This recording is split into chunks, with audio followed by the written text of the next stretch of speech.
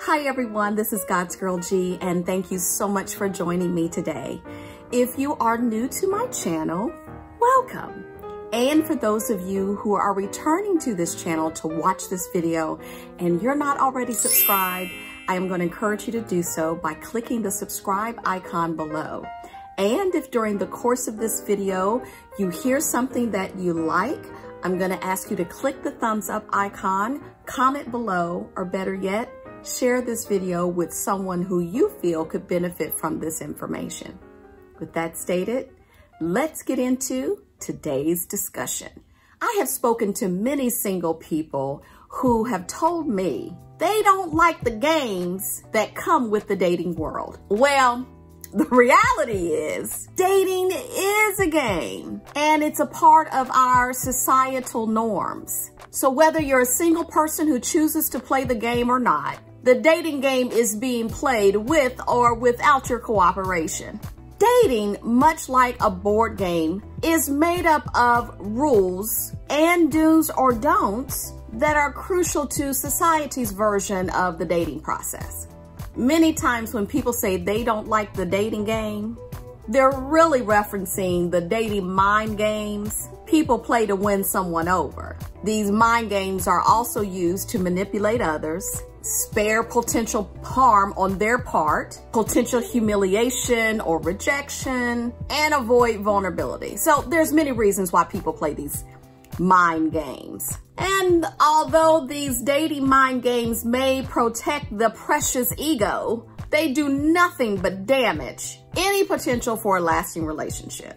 More importantly, they usually hurt both parties involved. There are a number of reasons why people play these dating mind games, and I just named a few. But the goal is usually centered around gaining power and control over another person. Usually when we try to use someone to make us feel better, it doesn't end well. It's almost impossible to create an authentic relationship or a connection with someone when honest communication is missing. Now, authenticity is important so that you're not communicating incorrect information about who you are. Now, we've heard that one before on another video. Now, this is a good time to point out that there are also good dating games, or as I call it, rules of the road. So it's not just bad dating games. There are some good dating games too. Now, when I reference good dating games, again, it's more in my mind of the rules of the road. Games in the terms of rules and norms that are a part of life that everyone should adhere to. There are things that you should and should not do when dating, period.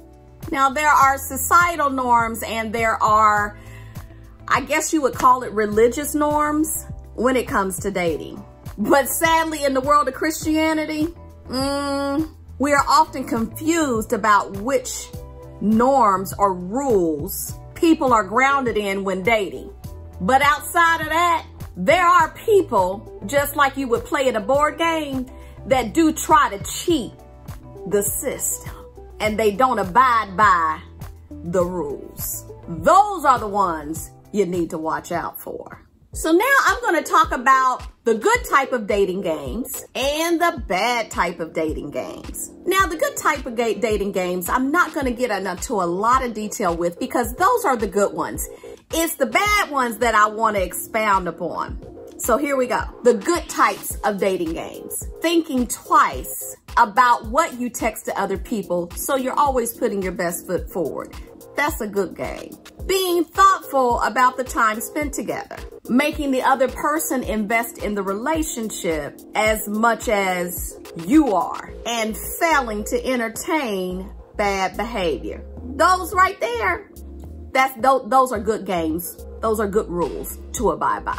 So now let's get into the bad ones. Now, dating games are a bad situation in any of these little scenarios. The mind games that people play or the dating game that people play that only benefits them. Not good. The games that are actively damaging to you or to the other person. when you don't allow someone to get to know the real you because there's way too many games that you're playing. And the last big bucket, when it's all games and little substance. In other words, they all talk, no action. So now let's get into some specifics. I want to point out 6 games that people who play mind games are up to that you need to make sure you watch out for.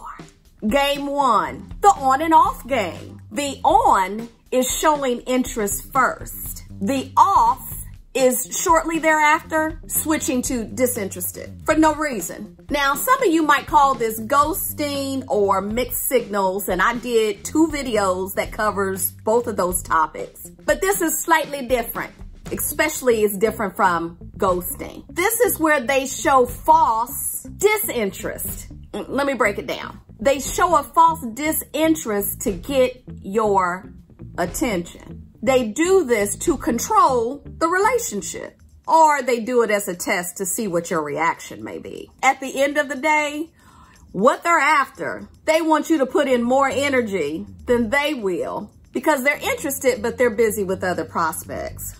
They just want to keep you as a prospect. Here's what you should know about this game. Never consider anything real until it's real. Game 2. The adventurer game. This game is played by a person presenting themselves as this just globe-trotting adventurer, traveler, or any sort of label that evokes excitement and being adventuresome.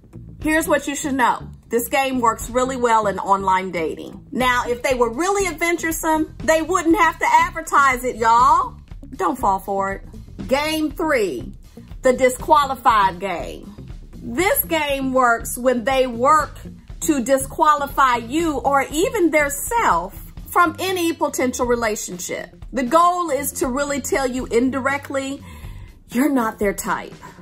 They want to pique your interest and have you chase after them since they won't because you're just not their type. The idea here is that people want usually what they can't have. And so by writing you off or pretending that they're not interested or they disqualify you, it puts them in that position of being someone that is wanted. This one can be a little tricky, so I'm going to give you an example on this one.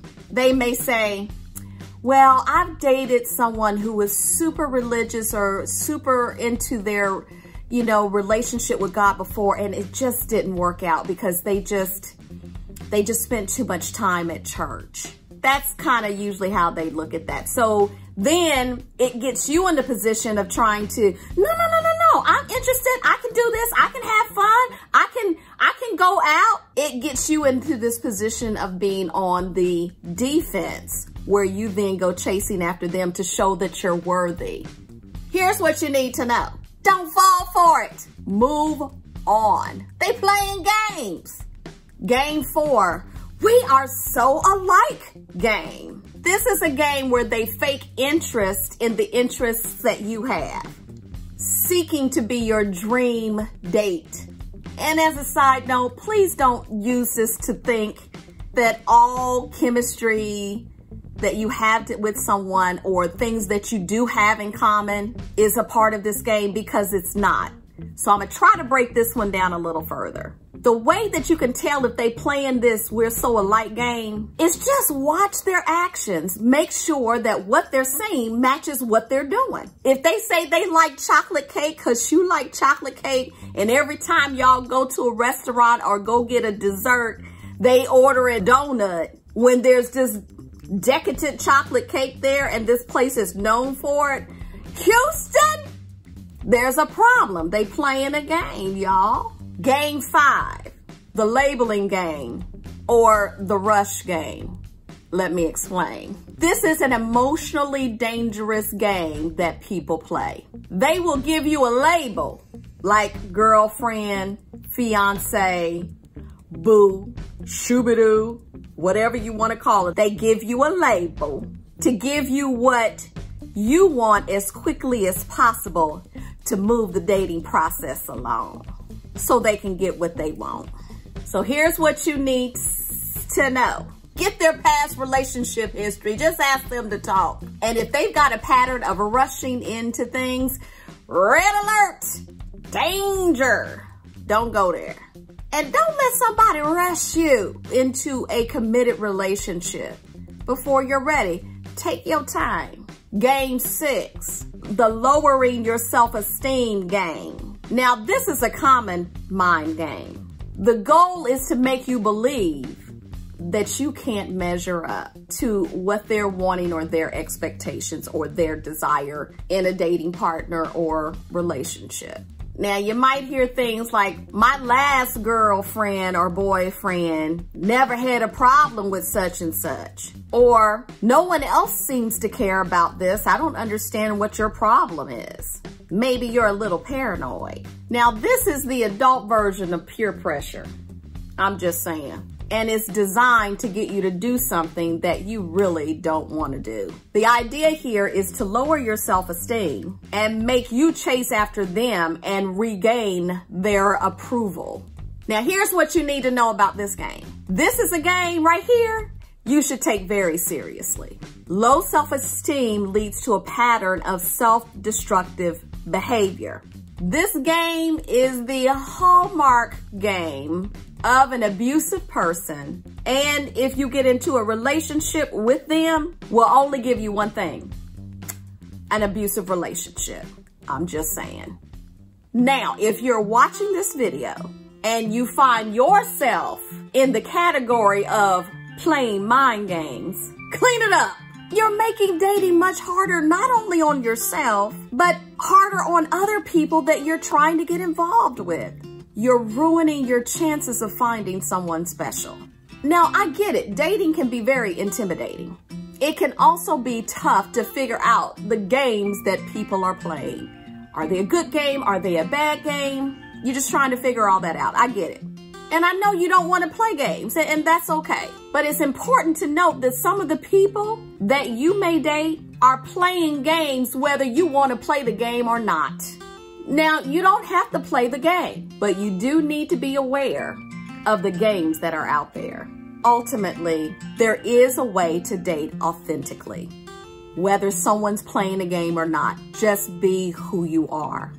Because in order to find real love, you do have to present the real you. Thank you for joining me today. And don't forget to subscribe, like, comment, and share. Bye.